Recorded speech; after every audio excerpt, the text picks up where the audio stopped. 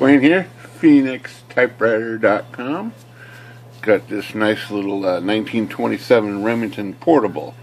It's the kind of style machine that's got the raisable type here. Comes back down, goes back up. Very cool. This has a little problem we're going to see if we can take care of on camera. I've already taken a look and seen how to do it, or possibly how to do it. It's this leather Q sitting lower than all these others. Everything here is pretty even except the Q, and it also feels a little funny. When you type these other characters, they've got a certain amount of, but the Q does not feel the same. You have to press it a little harder to get it to action.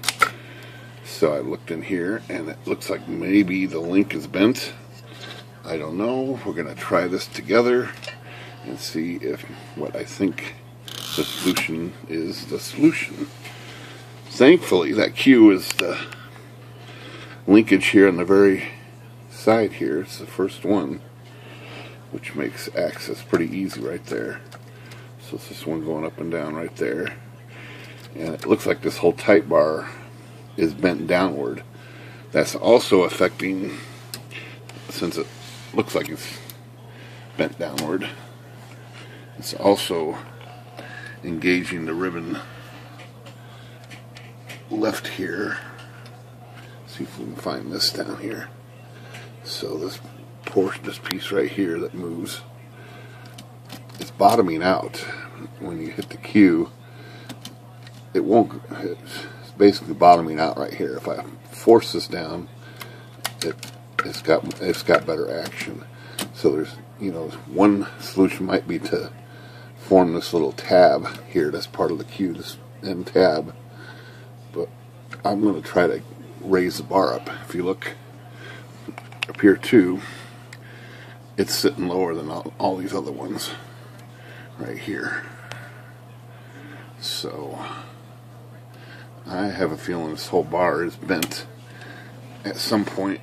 Figuring out where it's bent is a little tricky, but I think I've got its idea where it's bent. So if I'm going to reform it back up, it's got to be reformed before it hits that pivot point. So it would have to be reformed around here, because it can't be reformed past this link, which is where the type bar is connected. So got these bender tools. These are tools like this that have slots in them, and you can put them in and bend. They have different sizes, different kinds, and I've got a couple different kinds here.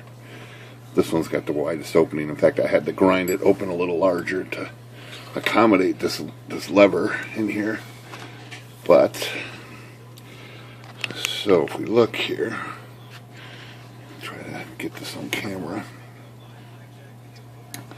and put this bar on the lever here.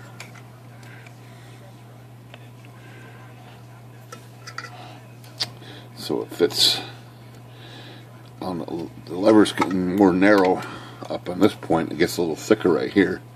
So I got this to fit, and I'm going to slide it up as far as I can before the tool doesn't fit anymore, right about there. And now I'm going to bend. I'm going to form it. I'm going to try forming it up, and hopefully this will go up. And I'm going to do it right here, right now. And I hope, the adjustment's running into this plate here when I want to move the, I don't have it wants to run into this. Let's see if I can get it to go. Need a little bit of,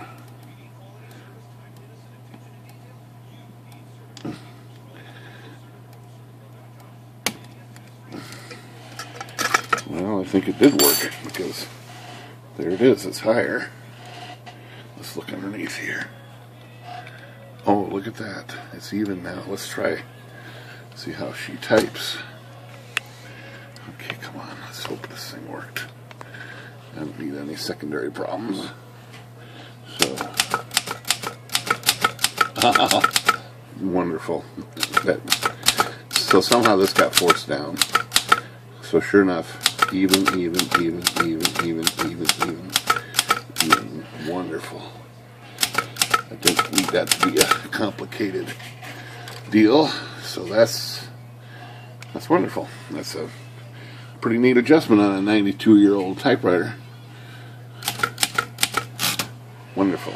So that's what you do when you have troubles. You analyze it and come up with a solution.